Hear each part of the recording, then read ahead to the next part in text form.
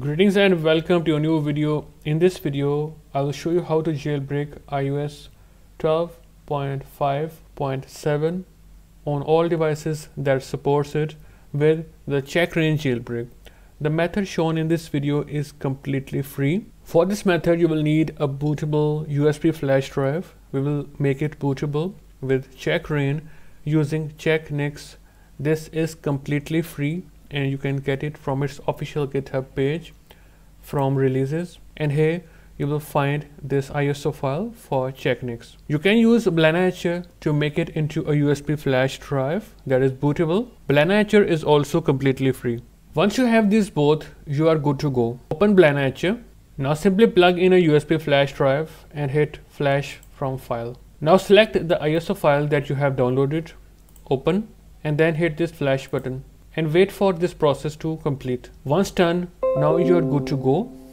We will restart the computer and then jailbreak 12.5.7 with Checkra1n. Now after restarting your computer, go to the boot manager and here you will find the USB that you have just created. Select it. You will see this menu. Now Alt plus F2 and this will run Checkra1n.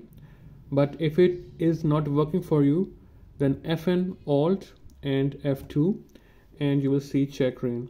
And you can see it has detected my iPhone 6 on 12.5.7. You will see this on your device. To trust this computer, hit trust. Alright. Now you can begin the process.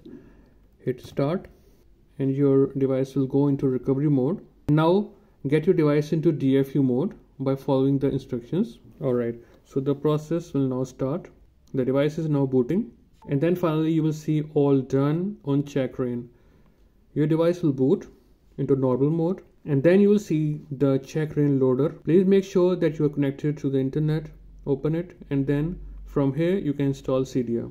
And here you can see the version 12.5.7 on this iPhone 6. You can check it here that everything is properly populated, so no errors and everything is going well. Now when the process is complete and you want to go back to Windows, Control Alt Delete and then remove the USB flash drive, and here you can see I am back on Windows. That's all for this video guys. If you still have questions, ask in the comment section. I will see you in a new video. Goodbye and take care.